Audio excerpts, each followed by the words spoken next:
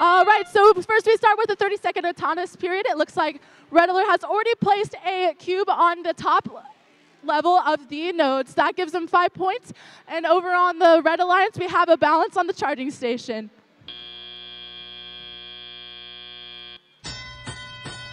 Teams are now entering the driver control period where they're going to go pick up cones and cubes and try and score them on the nodes to get as many points as possible.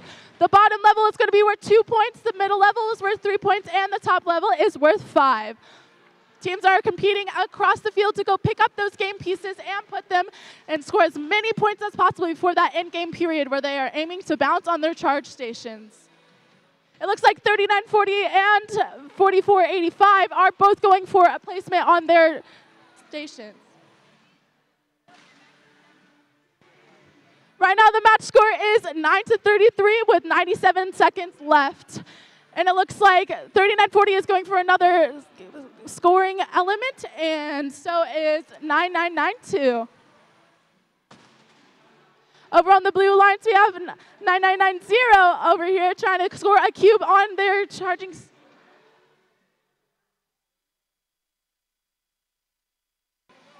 It looks like 3940, 4485 are both placing game cubes in their station.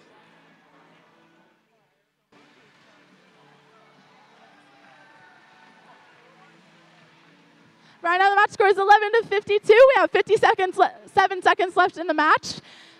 Both the red and blue alliances are looking to score more game elements to earn as many points as possible on all 3 levels of their nodes.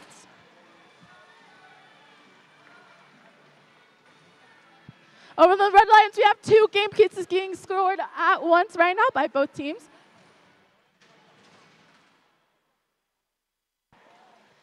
It looks like the Red Alliance is going for more game pieces before that end-game period where they are aiming to bounce on their charge station. Right now on the blue alliance, we have 1741 and 9990 attempting to balance on their charge station. We got 2 robots balanced for the blue alliance, and it looks like on the Red Alliance, we're trying to go for a triple balance. Right now, 3940 and 4485 are successfully balanced on their charge station. We have 7 seconds left in the match.